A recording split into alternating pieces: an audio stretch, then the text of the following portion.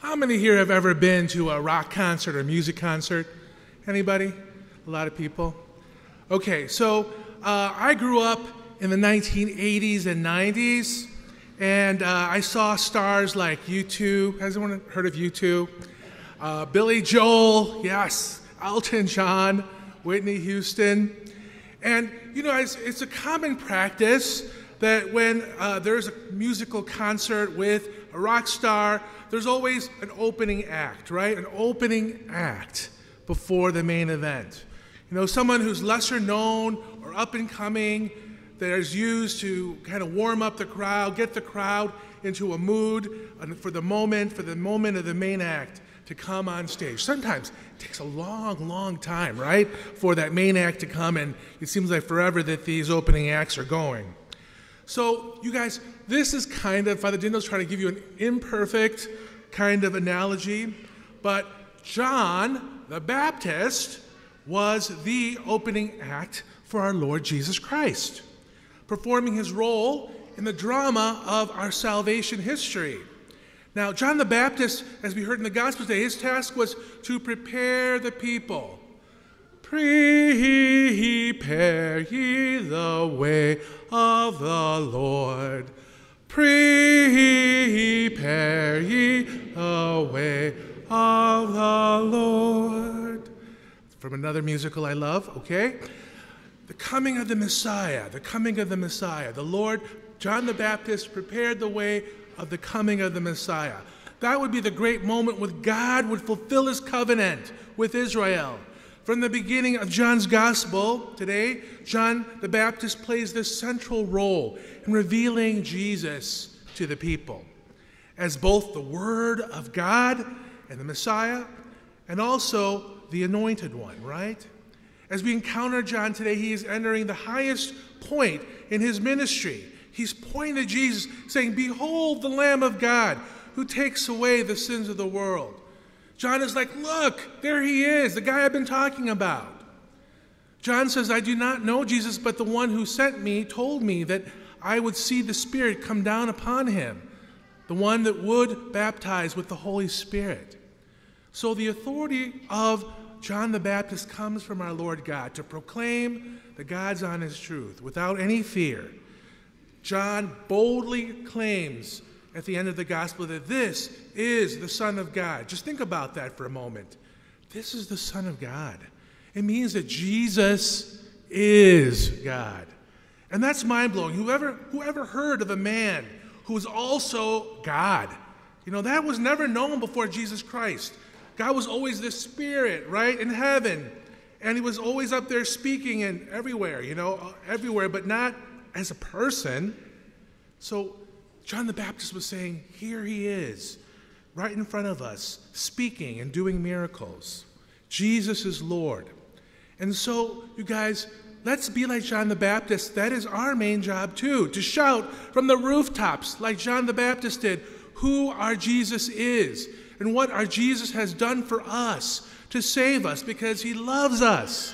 For God so loved the world that he sent his only begotten Son to save us, so we would never die, so that we would always have this hope of eternal life. That is why I, for one, I'm going to tell you guys for this, the truth. I, for one, am not afraid of death. Nobody should ever be afraid of death if you're a Christian. Yes, we have to leave this beautiful world, I know, and we leave the world and we leave the people we love behind us temporarily. You guys, I'm telling you this, temporarily. Because if we die in Christ, we all also rise with him. This is the good news of the Catholic Christian faith. Death is not the end. It's only this beautiful beginning to a new life in heaven, where all the faithful departed, all of our loved ones who've died before us, all the angels and saints, and who had this beatific vision, that is what we're looking forward to if we're good and faithful Christians, right? So I'm going to share a story with you guys. I had this opportunity to visit a very sick man this week who is dying of cancer.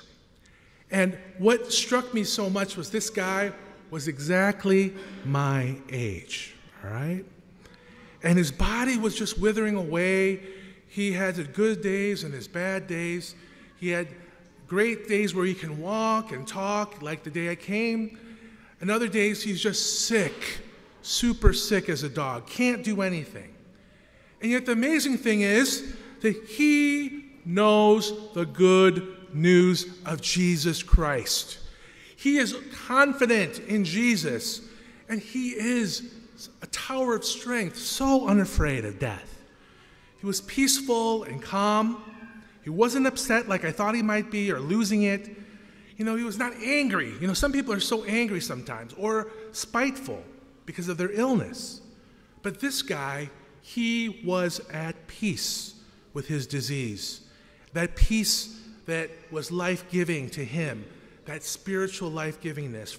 And that was helping all the people around him because he was talking to them, to his loved ones. He was giving them cause of joy for their own faith because he was living his faith, knowing that God has a plan for all of us, on earth. And the Lord was healing him of his spiritual wounds on earth so that he could be with God forever in heaven because he was so faithful to God. It was so beautiful, you guys. I was so touched by this, to see this. How much of this man who had every reason to just give up, he wasn't. He believed in the Lord Jesus Christ. He believed in the resurrection. He believed in eternal life. This is the good news. This is the good news we always talk about in the church. I remember being a kid, being so confused when the priest would stand up here saying, believe in the good news, spread the good news. I said, what is the good news, What is it? What the heck is it? The good news, you guys, is that Jesus rose from the dead, and if we believe in Jesus, we also can rise with him. That is the amazing news, eternal life. Basically, we, like John the Baptist, need to be that opening act for our Lord Jesus Christ, telling everybody we see how great Jesus is, how great the things that Jesus has done right here, right now on earth for us, for everyone, and how Jesus rose to new life and having giving us this way to the truth, to the life, to follow him. Jesus is our salvation. That's the good news. So what happened was I gave this man his last rites. He knew Jesus, and he was certainly had that personal relationship with Jesus Christ. And you know what? That was it. That was everything. His personal relationship with Jesus Christ was everything to him. It gave him peace. It gave him such great peace and joy. So that's the good news, that Jesus converts our hearts and saves us because he loves us. So if we're not there yet, we're working on it. We're all working on being saints in heaven. Don't be afraid to witness to Jesus. Don't be afraid to share your own life story given by Jesus.